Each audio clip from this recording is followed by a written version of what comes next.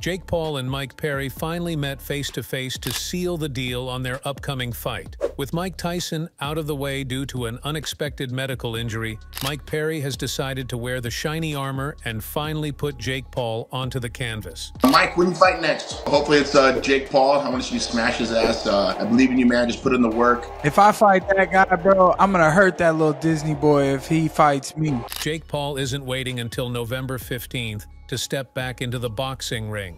Originally set for a blockbuster showdown with the legendary heavyweight Mike Tyson, Paul has decided to keep the date and will instead face off against the Bare Knuckle Fighting Championship star Platinum Mike Perry. This 8-round cruiserweight bout is set to take place at the Amalie Arena in Tampa, Florida. The world can't wait for it. Luckily for the fans, you don't have to wait till the fight night to see both fighters go at each other. They already took some personal digs at one another in their face-to-face. Now that for sure got heated. Platinum Perry has always had Paul on his hit list. This guy has never been more ready, and all his savageness came to life as both fighters met face-to-face. We've never been friends. He's never been cool with me. He wanted to beat me up, and he's a sneaky little snake. And I'm gonna fucking knock the teeth out of his mouth. Fuck him. Fuck you, Jake. I'll beat your ass, bitch. July 20th. Come and see it. Amalie Arena, Tampa, Florida. Days in pay-per-view.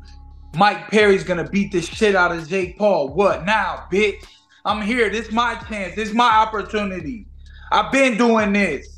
You walked in and you skipped the line and you skipped your experience, and now it's my turn. I think it's safe to say this fight is more than just a pro bout. With all the bad blood involved, it's going to be a battle between these two guys. But here's the plot twist. This fight was never supposed to happen. It was originally set to be Jake Paul versus Mike Tyson. Even though Perry's beef with Jake has been a hot topic for years, Paul kept ducking him. Until now. He can't run any longer. This showdown is finally happening, and I've got a feeling it won't end well for Jake. Now hear it from the former MMA star Daniel Cormier, who didn't hesitate to favor Mike Perry going into this fight.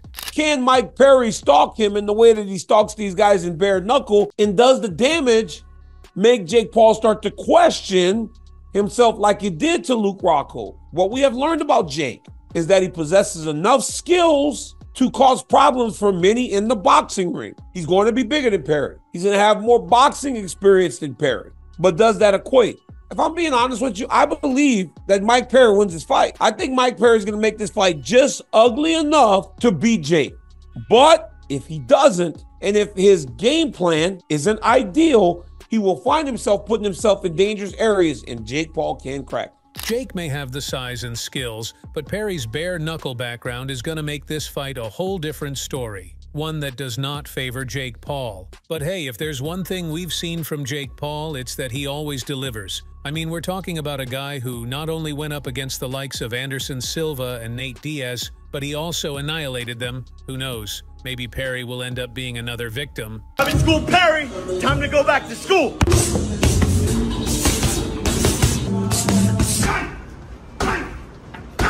But hey, let's not forget that when Jake fought those legends, they were 40 or 50-year-olds going up against a young and fresh fighter. Not to mention Mike Tyson, who was fighting Paul, is pushing 60 now. There's an obvious pattern here, and fighting someone like Mike Perry breaks that mold. In their face-off, the energy Perry brought was something Jake had never faced before. I know Mike Tyson says everyone has a plan until they get punched in the face, but I like getting punched in my face. That's because you're a fucking idiot. What makes me good at fighting is I don't like getting punched in the face, and I practice not to. That's what I'm going to teach you in the sport of boxing, you little bitch.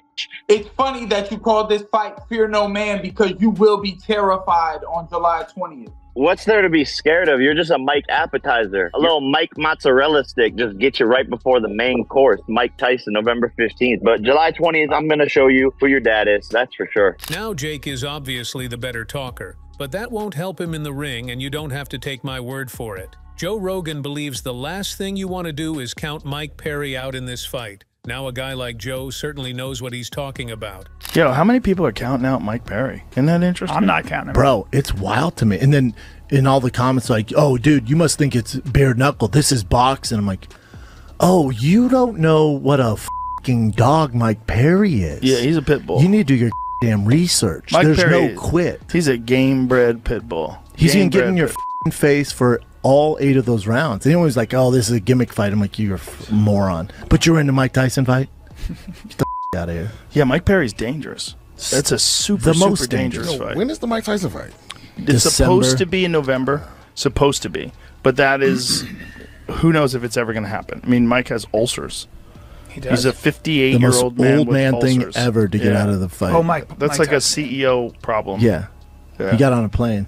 Yeah, Mike Perry's fighting in July. It's July 20th. Yeah. Yep. The Mike Tyson fight is in November. In Tampa, Florida, which is like that's Mike Perry's, like, that's his source. Former MMA star and now a pro boxer, Jorge Masvidal also gave his 2 cents on how this match goes down. Eventually, it's going to be a dogfight, you know. I think I can see Jake doing well the first 3 rounds, but then after that, it's going to start to become more and more of a fight, and he's really going to have to stand there with Mike, and I think Mike's more man, more dog at the end of the day. You know, he's going to be able to take a shot and give a better shot, break him down, get in there. He's also going to be able to walk down Jake, I think, at some point, and that's going to cost a lot of energy for Jake if he's backing up, just jabbing, moving, backing up, trying to catch his balance. So I'm leaning towards Perry, definitely.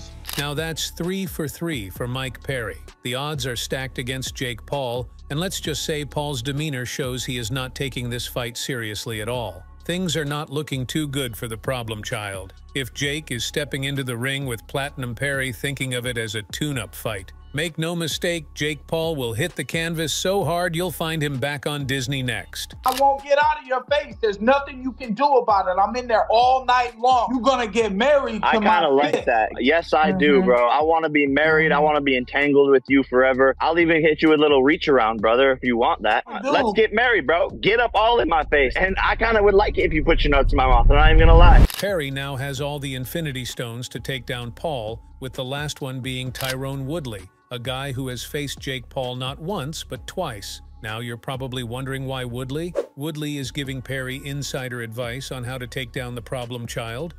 I'm Team Perry, you know what I mean? I like Jake, I like Perry, but I feel like in this fight, the best advice I can give him is be composed and be patient. He knows what it's like to spar Jake. He knows Jake will punch and stick and move. When he fought me, he wasn't trying to walk me down like some of these guys.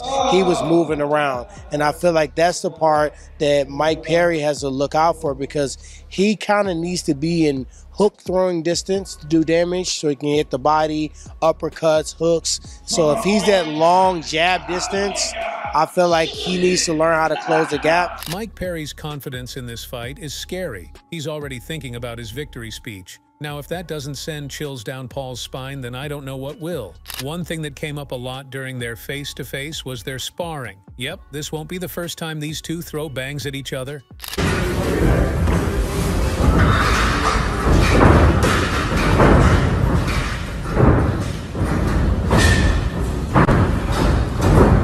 Mike sparred with Jake Paul when he was just considered a YouTube boxer. But the way this spar ended has got to be bad news for Mike Perry fans. Usually when it comes to spars, fighters argue about who got the better of whom, like we saw with Tank Davis and Frank Martin. But what if I told you that Mike Perry himself admitted that Paul destroyed him in their sparring session? Yep, you heard that right.